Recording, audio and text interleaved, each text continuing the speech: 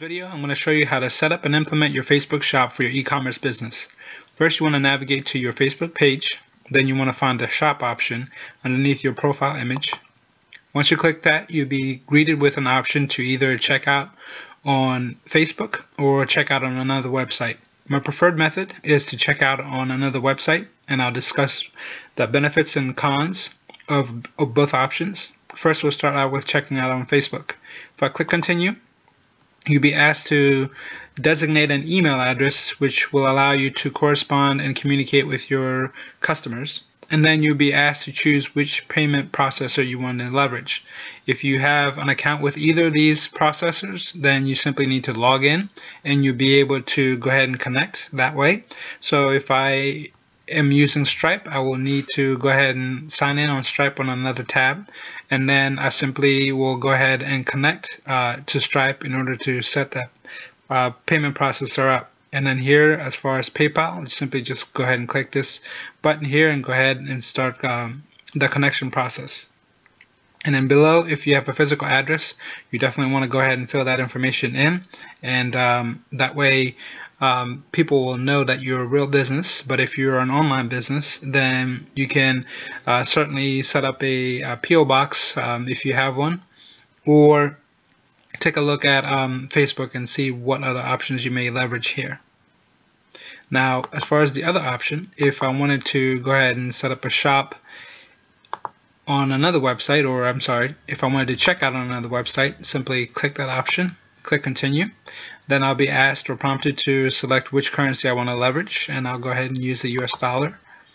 If I click save, then I'll go ahead and be brought into my shop, and I can go ahead and start adding my products. Now, after you add your first product, you'll be given the option to start creating collections, and collections are basically a way for you to make it easier for your customers to be able to browse your products, especially if you want to have a collections for maybe your tank tops, and have a collections for your hoodies, have a collection for your pants. So it makes it easier for your customers or prospective customers to navigate through your shop. Now, you'll be given that collections options once you click the add to products, and then you start adding the products here.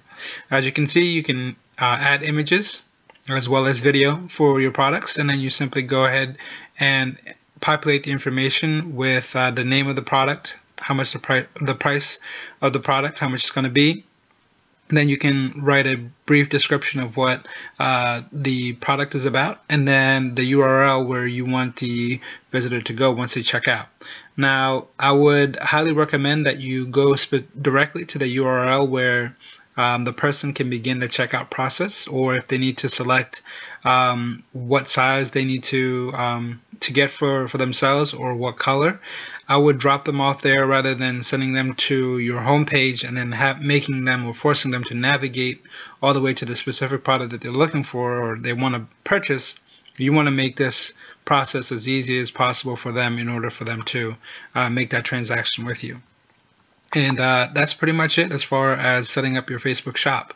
Now, the other caveat is if you do have a third-party platform that you're leveraging, whether that's WooCommerce or Shopify or BigCommerce, there is an option that Facebook will allow you to sync automatically your shop, and it will populate in Facebook.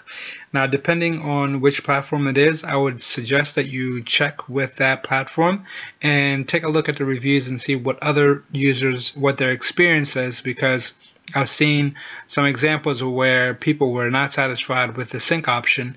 Sometimes their products would just simply drop off, or the shop would not be functioning correctly one day versus the other, and therefore maybe adding the products manually might be an option for you.